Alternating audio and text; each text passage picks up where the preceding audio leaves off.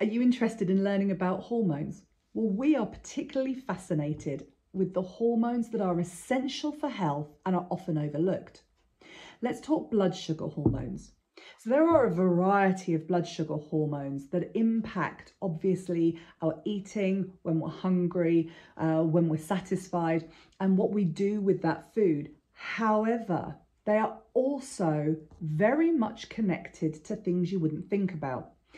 They are connected to whether or not we have good progesterone, estrogen, and testosterone health. They're actually implicated in anxiety disorders.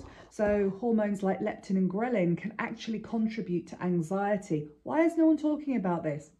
There's a hormone called cholecystokinin, which is also not only to do with blood sugars, but also to do with digestion and whether or not that we have good gut motility and can push the poo through.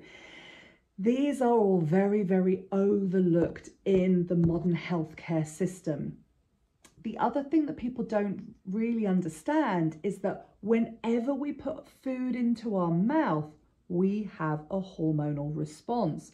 So that means if I'm eating a carbohydrate, let's say a chickpea, even though it's got protein in it, my body is going to have to process it as a carbohydrate in the first instance because that's what it's tasting.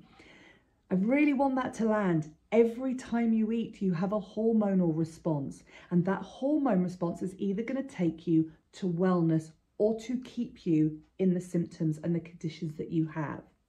So if you want to find out more about hormones in general, come and check out our channel and our accredited training.